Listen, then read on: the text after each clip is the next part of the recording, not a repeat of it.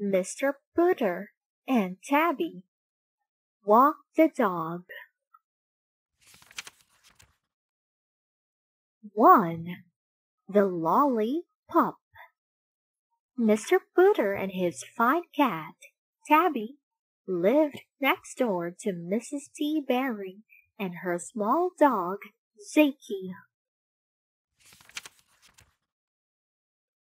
Mrs. T. Berry sometimes gave Mr. Pooter eggplant for his supper, and Mr. Pooter sometimes gave Mrs. T. Berry kiwis for her lunch.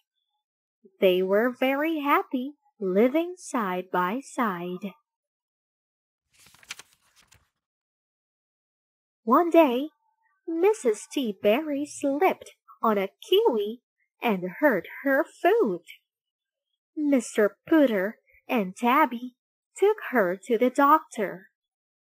The doctor said, "This foot needs a rest. No walking Zeki for a week." "No walking Zeki for a week?" cried Mrs. T. Berry. "But who will walk my little lollipop?" She always called Zeki her little lollipop. Then Mr. Pooter, who had a very soft heart, said, I will walk your little lollipop." Mrs. T. Berry was happy, but she was a little worried. "I hope he doesn't tug," she said. "Oh no," said Mr. Pooter. "Zeki won't tug."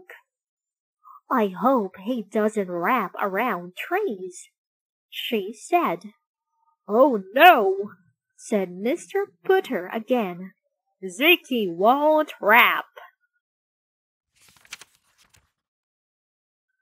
"And I hope he doesn't chase other dogs," she said finally, "especially the big ones." "Oh no," said Mr. Pooter for the last time. "Zeki is a good dog. Zeki is a fine dog." Mr. Pooter looked at the little lollipop. "Zeki is a dream dog," Mr. Pooter said with a smile. 2.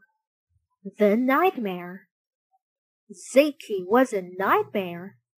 The first day Mr. Pooter and Tabby took him for a walk, he tugged and tugged and tugged. He tugged Mr. Pooter and Tabby through yards and creeks and houses they had never been through before. When Mr. Pooter and Tabby got home, they had to have some warm milk and pudding and a nap. "Zeki is not a dream dog," Mr. Pooter said to Tabby when they woke up. "Zeki is a nightmare." The second day, they took him for a walk. Zeki wrapped around trees. He wrapped around an elm tree. He wrapped around a pine tree. He wrapped around a pear tree. And he always wrapped Mr. Pooter and Tabby with him. When Mr. Pooter and Tabby got home, they had to have some warm milk and popovers and a nap. "Zeki is not a dream dog," Mr. Pooter said to Tabby when they woke up. "Zeki is a nightmare." The third day, Zeki chased dogs. And he didn't chase little ones. He chased big ones. He chased a Russian wolfhound. He chased a Great Dane. He chased a Saint Bernard. He chased them until they got bored with being chased. Then they turned around and chased Zeke and Mr. Putter and Tabby.